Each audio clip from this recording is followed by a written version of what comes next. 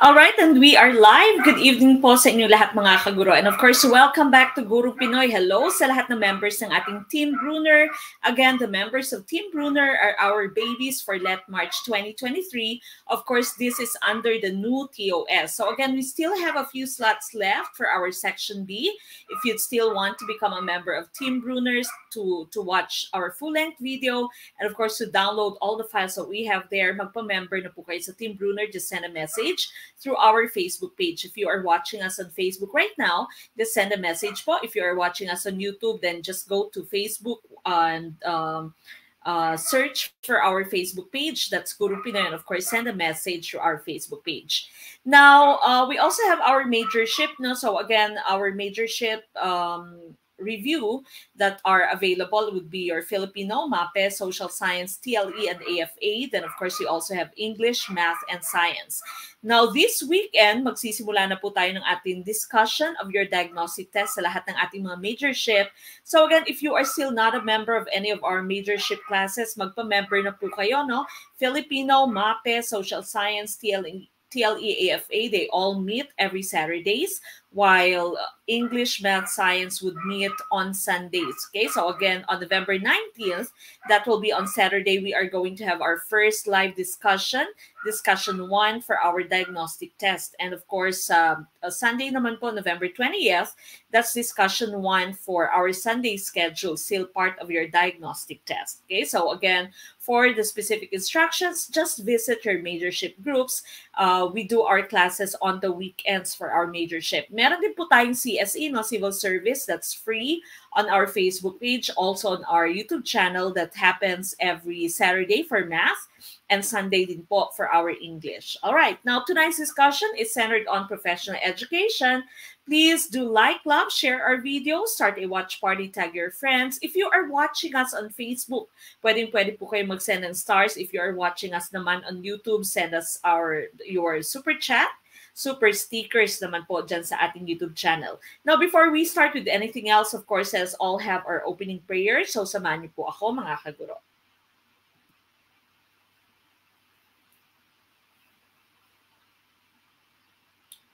Dear Lord, I come to you to ask for your guidance and direction in this study session.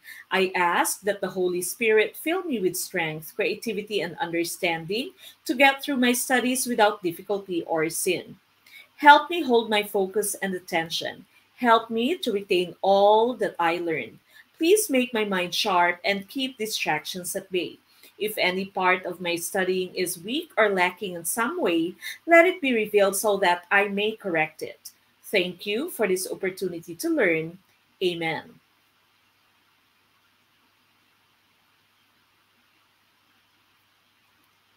All right, now once again, this is Prof Ed. Tonight, of course, is November 16th. Now, sa Professional Education po tayo, 30 items that are all, of course, available for all the members of our Team Bruner. And of course, your PDF file is going to be posted right after our discussion. Good evening po sa lahat. Now, again, if you are still not a member of Team Bruner, magpa-member na po, send a message to our Facebook page. Ganun din po sa ating mga majorship. Kung gusto nyo po mag-join sa ating majorship, again, discussion is going to be this Saturday na for discussion 1, and Sunday naman sa ating English, Math, and yung isa pa nating major na nakalimutan ko kung alin. But 3 of those majorship, general science pala, Sundays. Now, the rest of them would meet on Saturday. So discussion 1 is going to be on Saturday and Sunday of this weekend. So humabol po kayo sa ating majorship. At of course, we still have our slots sa ating namang Team Bruner Section B. So again, just send a message to our Facebook page. But then again, please do not forget to like and share this video. Paki-share na po ng ating video para mas marami po tayong ma-reach. No? Paki-share ng ating video. Start a watch party. Maraming salamat for all those who've already started a watch party. And of course, tag your friends. Again, please do like, love, and share this video. We start with question number 1. Okay, number 1. Teacher Ruiz Glenn gave a chapter test in terms of difficulty index. In which competency did his students find the greatest difficulty? Is it letter A, 0.15, letter B, 0.51, letter C, 1.0, or letter D, 0.33? What is our choice? Sir Adam says letter C. Okay, letter C for number 1. Letter C din, sabi ni Facebook user. Okay, number 1, sabi ni Sir Melanio Trumata, letter A. Okay, Sir Marvin Perez says letter C. Ma'am Juliet Tulabing, letter A. Okay, alin kaya ang tumpak, no? So may A at may C. Sino kaya yung tama?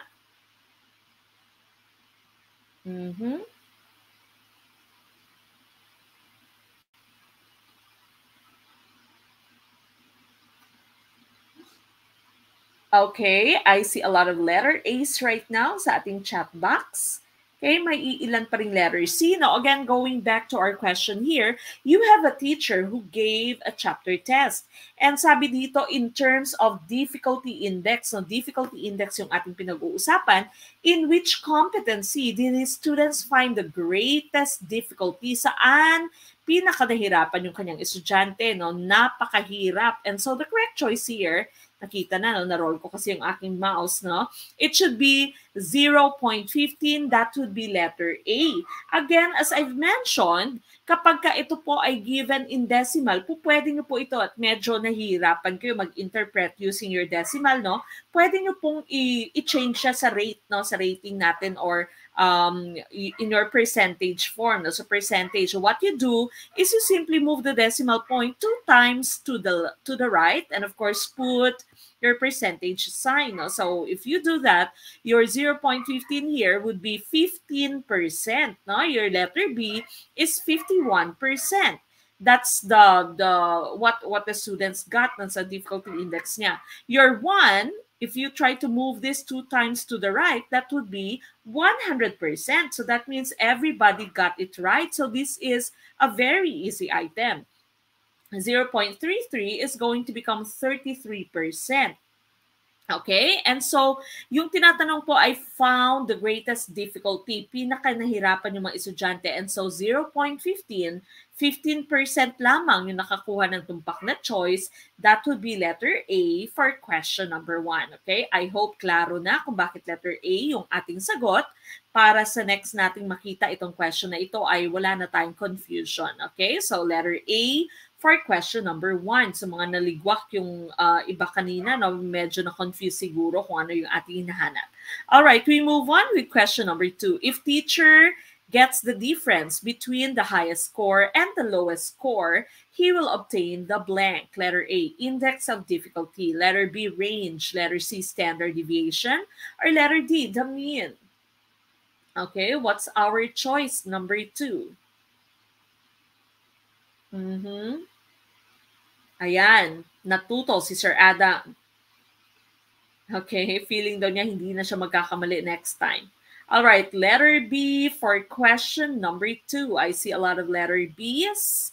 Sama-sama sa letter B, and letter B is tumpak. Okay, so range is what we are looking for. Remember that you have different measures sa inyong assessment of learning. No? You have what you call your measures of central tendency, your mean, your median, and your mode. Now, when you say the mean here, this is the average. No? Kasama siya sa measures of central tendency, kung gaano ka lalapit yung mga scores, kung gaano ka clumped yung scores ng inyong estudyante. So, mean is the average. Then you have the median, which is the middlemost score. And you also have the mode, no? The most frequently appearing score. Meron po tayong video ng assessment of learning.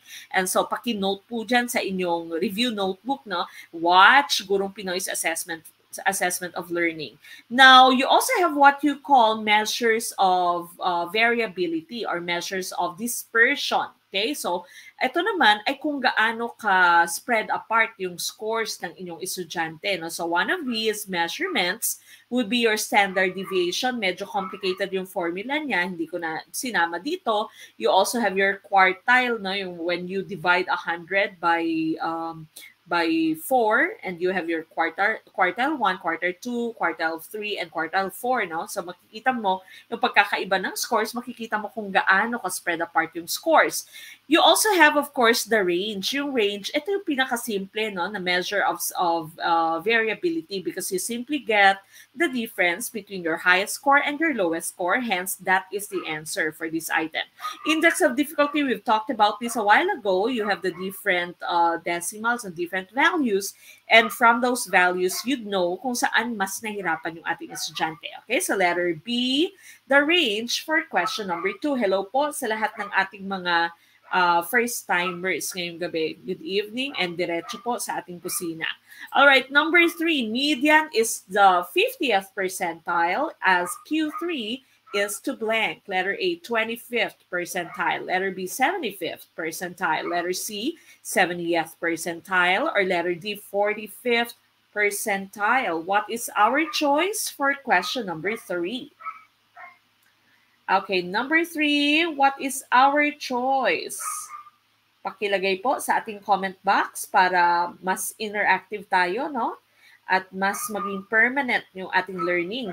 And again, kapag ka na-ligwak, okay lang po yan. Move on ka agad. Sabihin, ligwak, yehey. That means I have learned. That means sa next time na makita ko yung item na ito, tama na ang aking magiging choice.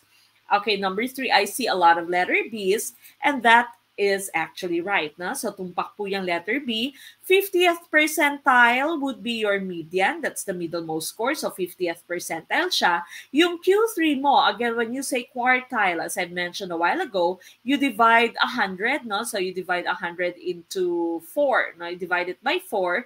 You have Q1, which is 25th percentile. So the first quarter is 25th percentile.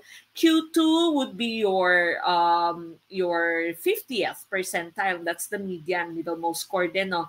Then you have your Q3, which is going to be 75th percentile as shown by our choice here. And of course, Q4 would be 100. Okay, so simply stated, that would just be 100 divided by 4. No? So the first quarter is 25, then second quarter is 50.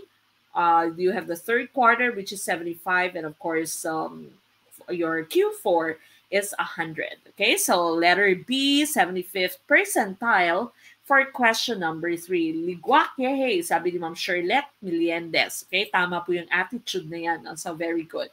All right, number 4, given 2 sets of data, you have set A and set B. Which statement best describes both sets of data? Is it letter A, the scores of set B is more spread out than the scores of set A? Letter B, the range of set B is 15. Letter C, the scores of set A is more spread out than the scores of set B. So essentially your C and A are opposites. Okay, then you have letter D, the range of set A is 14. What is our choice for number 4? Okay, I see A, D, C, B. Okay, A, B, C, D, lahat ay represented. Sino kaya ang tumpak? Okay, or sino naman kaya yung sisigaw ng awit, ang sakit, ligwak? Okay, D. All right, now let's take a look at your sets now. So you have set A and set B. Now, kung inyong napapansin, makinig po, yung inyong data dito na naka-arrange siya from lowest until highest. Okay, so set B mo, ganun din, of lowest to highest. All right, so sabi dito ng letter A mo, the scores of set B is more spread out than the scores of set A. Now, how will you know whether the scores are more spread out or not? No? So sabi natin kanina, the range is the simplest type of measure of variability. So again, for you to take the range, you simply subtract 6, which is the lowest score, from the highest score, which is 20. Okay, so that means ang range po ng inyong set A is 14. Now, that's 20 minus 6. The range of set A is 14. Now, for your letter B, that would be 20 minus 4. Hence, the range of set B is 16. Okay, so that means yung letter B mo ay ligwak na. The range of set B is 15, no? Dapat 16 siya. 20 minus 4, that's 16. Okay, so ligwak na itong letter B mo. Now, yung letter D, sabi niya, the range of set A is 14. 20 minus 6 equals 14. Tama din naman yung inyong letter D. Kaya lang, yung problema, sabi dito, which statement best describes both sets of data. Okay, so both sets of data. Hindi lamang isang set ng data. No? Yung, if you are going to look at letter D, this is only talking about set A. Okay, so set A lang siya, although it is right, no, na 14 yung kanyang range. And so, ligwak din itong letter D mo. You are just left with A and C. No? So sabi ng letter A mo, the scores of set B is more spread out than the scores of set A. Again, yung ating pong magiging basis would be the range, no? Highest minus lowest. So set B mo, highest is 20 minus 4, that's 16. Okay, so 16 ang range ng set B. Ang inyo namang set A, that's 20 minus 6, which would make the range 14. No? So that means set B is more spread out because its range is higher. And so it's more spread out than the scores of set A. Letter A ang ating tumpak na choice. Okay, so letter A for question number 4. Okay, so letter C po ay ligwak, no? Because the scores of set A daw is more spread out. 20 minus 6 is only 14. Mas mataas itong 20 minus 4, which is 16. Okay, so letter A for question number 4. We move on with question number 5. Teacher Gerald gave a 50-item test where the mean performance of the class is 35, with a standard deviation of 7. Ace got a score of 41. What description rating should Teacher Gerald give to Ace? Letter A, poor. Letter B, above average. Letter C, average. Or letter D, outstanding. What is our choice for question 5? Okay, number 5. Yehey, ligwak. Tama po yan, Ma'am Michelle. Okay, number 5, ICBs. Okay, so going back to question number 5 dito, no? So sabi ng number 5 mo, nagbigay siya ng 50-item test. Yung mean performance is 35. Again, when you say mean, that's the average. Okay, so that means karamihan sa inyong mga nakakuha or karamihan sa inyong mga estudyante nakakuha ng average, no? Or yung ng score na 35. That's the average. That's the score, no? Na nakuha ng inyong estudyante. The average, that's the mean. And the standard deviation is 7. So that means spread apart ang scores niya. No? Merong mga sobrang taas, so maybe 49, maybe 48. Meron din namang sobrang mabababa because your standard deviation is high. The standard deviation is 7. Now, Ace got a score of 41. What description can you use for the performance of Ace? The correct choice, of course, would be letter B, above average. Okay, that's just above average. Your average is 35. Yung score ni Ace is only 41. No? So you cannot say that it's poor. You cannot say, of course, that it's average because average is just 35. Now, between above average and outstanding, of course, you cannot choose outstanding kasi very high yung standard deviation mo. That means yung mga outstanding mo would be very high, very near the perfect score of 50. Maaring 49, 48 siguro yung score ni Ace dapat para maging outstanding yung ating rating. Okay, and so the correct choice here would be letter B, above average. Okay, so letter B, above average for question 5. We go to question number 6. Teachers are required to make an individual plan for professional development, or IPPD. This is based on the philosophy that a teacher is a lifelong learner. The NCBTS provides the steps for blank assessment in making the IPPD. Letter A, peer. Letter B, collegial. Letter C, need. Or letter D, self. Okay, what is our choice for number 6? Okay, number 6, I see a lot of letter D's. Tama kaya ang letter D? For number 6,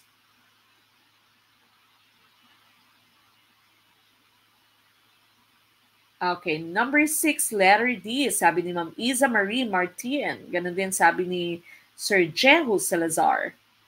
Okay, so sabi dito, no, IPPD, Individual Plan for Professional Development. And of course, the correct choice here would be letter D. That's the self. Okay, so meron ko na mga hints dito. Individual. Okay, philosophy that the teacher is a lifelong learner. Okay, so this would be self-assessment. Now, as you can see, no, yung letter A at letter B mo, parehas lang po yan. Peer and collegial. When you say peer, no, these are people of the same rank and the same status, or sometimes the same age as you are. No? Sa collegial, ganun din naman, your colleague. Need, you can say steps for need assessment. In making the IPPD, self-assessment is what we are looking for. Okay, so keyword is individual. Tama po yan, Ma'am Ruthel Torre. Okay, so letter D for question number 6. Now, let's take a look at your NCBTS, no? Yung 7 domains ng inyong NCBTS bago tayo pumunta sa ating next slide. Remember the domains of your NCBTS, yun yung competency-based na standards ang ating mga teachers. The first and the 7th domain dito would be considered as teacher as a learner. Sabi ng domain 1 mo, social regard for learning. Sa social regard for learning, naintindihan nating mga guro na yung society can influence our students, na may impluwensya yung ating society sa ating mga estudyante at kung paano sila matuto. Yung domain 7 mo is for personal and professional growth. Gaya nga ng sinabi natin kanina, the teacher as a learner, the teacher should assess himself or herself, no? The teacher is a lifelong learner. Okay, so dapat meron kayong personal at professional growth. Very common question sa LET. Kahit na matagal ka nang nagtuturo, hindi ka po pwedeng hindi mag-training, no? Hindi mag-seminar. Dapat continuous yung ating improvement, not just professionally, but also personally. No? So personal and professional growth. Hindi po pwedeng stagnant yung mga teachers natin. All right, now you have domains, your domains 2 and 6, no? As teacher, as facilitator of learning. Facilitator of learning naman yung ating guro sa domains 2 and domain 6. Sabi ng domain 2 mo, the learning environment. Very important that we know how to manage our classroom. Classroom management, yung pinag-uusapan dito, no? So, paano ko i-manage yung ating classroom para the students would feel safe and that the classroom becomes conducive for learning. That's the learning environment. Domain number 6 naman, on the other hand, would be community linkages. Okay? So, community linkages, yung links mo in your community. Hindi po pwede na yung teacher is aloof, no? Hindi ka po pwedeng very quiet ka, hindi ka nakikihalubilo sa iba, suplada si ma'am, no? Hindi po pwede. As a teacher, you are a model, no? So, you should be able to link with your community. Now, you also have your contextualization din dito sa inyong domain 2 and domain 6. So that means, dapat alam mo yung konteksto ng inyong estudyante, dapat alam mo kung ano yung mga experiences ng inyong mga estudyante para ma-adjust mo yung inyong learning environment so that the students would learn better, no? Alam mo yung konteksto, yung ano yung mga experiences, ano yung alam ng inyong mga estudyante. And of course, you have domains 3, 4, and 5. Dito naman, this is for knowledge and skills for facilitating learning. No? Your HOTS here would, the development of your higher order thinking skills would belong to domain number 4. That's the curriculum. Now, everything that the students would have to learn is included in your curriculum. Okay, now domain number 3, the diversity of learners. Dapat alam mo kung paano mo tuturuan yung mga estudyante mo, skills mo for facilitating learning. We do not have only one type of intelligence. Sabi nga ni Howard Gardner, iba-iba ang klase ng estudyante, iba-iba yung learning styles, iba-iba yung talent ng estudyante mo. And so you should understand that. Not only the students' talents, no? Pero ganun din yung kanilang background, socio-economic background. Meron kang mga estudyante na medyo nakakaluwag-luwag sa buhay. Meron din namang medyo struggling. Okay? So, diversity of learners. Merong Muslim, meron namang Kristiyano, merong masayahing estudyante, meron din namang medyo bugnutin ka mga estudyante. And of course, the last, no, hindi pa natin na-discuss, would be Domain 5, Planning, Assessing, and Reporting. So this one also very important as a teacher, no? Lesson plan pa lang, importante na. Then of course, you have your assessment and you should be able to report the results of your assessment, not only to your higher ups, not only to your principal, but of course also to the parents. No? So kasama na din yung community linkages mo. Okay, and so the correct choice again there was need self-assessment. Now going to the next slide, ito po yung sabi, personal growth and professional development. You should be able to, of course, grow, not just stagnant, no, improve yourself. At sabi dito, no, you should reflect on the quality of your own teaching. You should receive favorable rating from your students, accept personal accountability, use self-evaluation. So assessment ang ating hinahanap for this item. Okay? So number 6, self-assessment, letter D, ang ating tumpak na choice. We go to question number 7. Which of the following is two-dimensional and is typically hung on the wall? Letter A, model. Letter B, realia. Letter C, flashcards. Or letter D, map. Okay, what is our choice? Number 7. Again, paki-share po ng ating video. Share po ng ating video para mas marami pa po tayong matulungan, mas marami pa pong makakita ng ating video. No? Of course, if you are still not a member of Team Bruner, napuputol po yung ating video sa ating page at sa ating YouTube channel. And so, please do become a member, send a message to our Facebook page, and you can also join our majorship discussions. Mag-send din po ng message sa ating Facebook page. Okay. D, ang karamihan choice ninyo. Okay, letter D, map. Sabi dito, two-dimensional. So that means meron lamang siyang length and width. Okay, wala po siyang depth. Okay, wala siyang depth. It only would have your length and width. It is two-dimensional. Wala po siyang depth. Okay, and is typically hung on the wall. Sinasabit. Okay, sinasabit po sa ating wall, no? So, is it letter A, model, letter B, realia, letter C, flashcards, or letter D, map? The correct choice is letter D, map, mapa, no? So, it only is two-dimensional length and width alone. Wala po siyang kapal, no? Wala siyang depth. And of course, your map is hung on the wall. Sinasabit po sa ating wall, no? Sa ating dingding. Your model, this is a general term. Yung map is also an example of a model. But your models kasi can be three-dimensional, hindi lamang two-dimensional, like your globe, no? So model din siya ng mundo.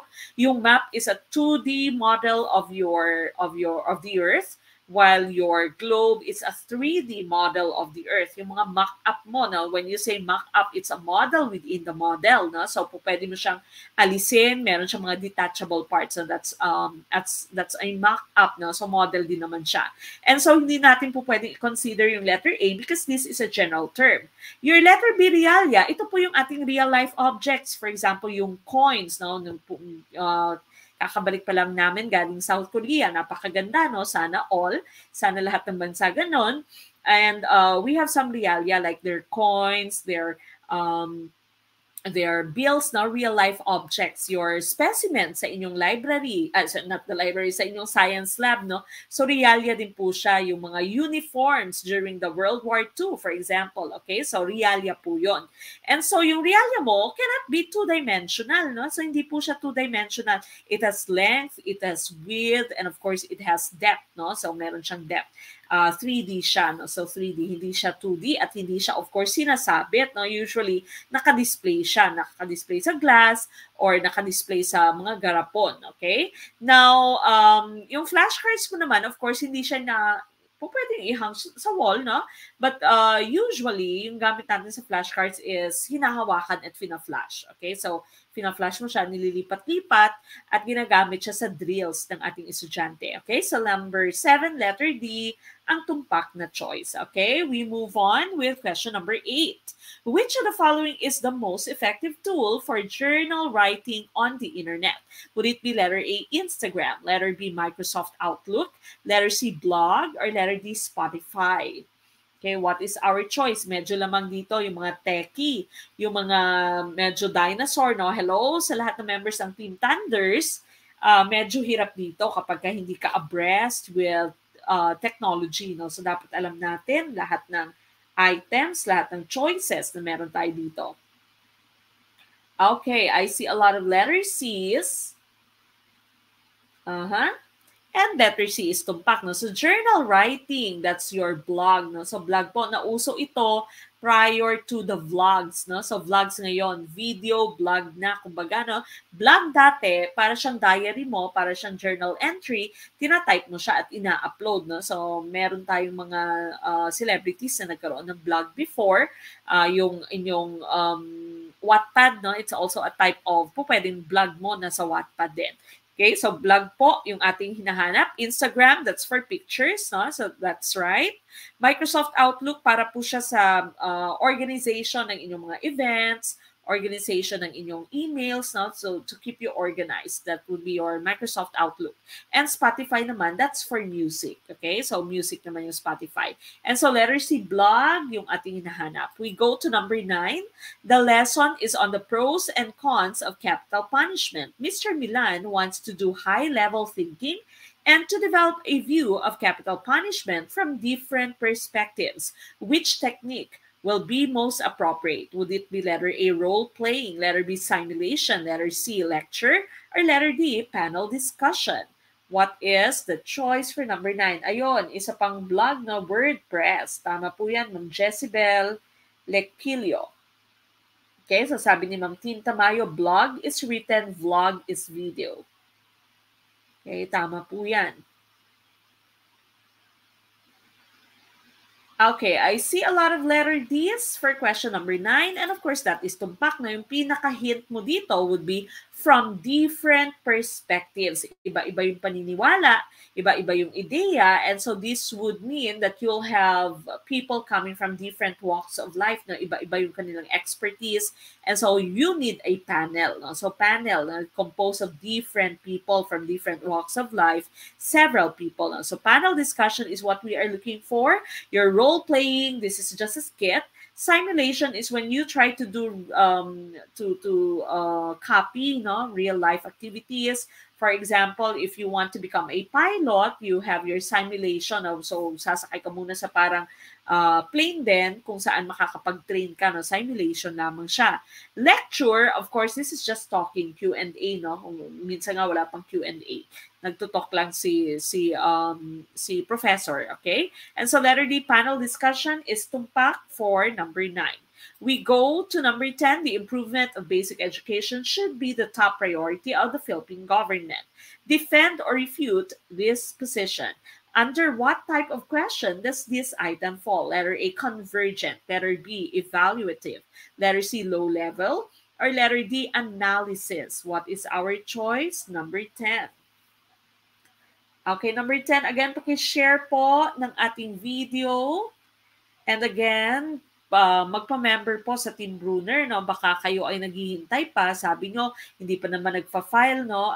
Mahaba-haba pa yung inyong time. But of course, napakabilis po ng oras, as early as you can, no? Dapat magpa-member na po kayo, mas maigi po, mas maagap kayo mag-member para dire-diretso yung inyong pagre-review at wag po tayong magka-cramming. Okay? So, yung iba, naghihintay lamang for several weeks na lang to go before the test, na minsan hindi kakayanin kasi napakarami po ng information na dapat nating na-absorb, dapat nating na-internalize para very smooth yung pag-take natin ng LET.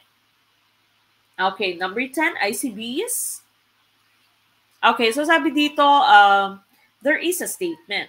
Sabi ng statement mo, the improvement of basic education should be the top priority. Should you defend or should you refute this position?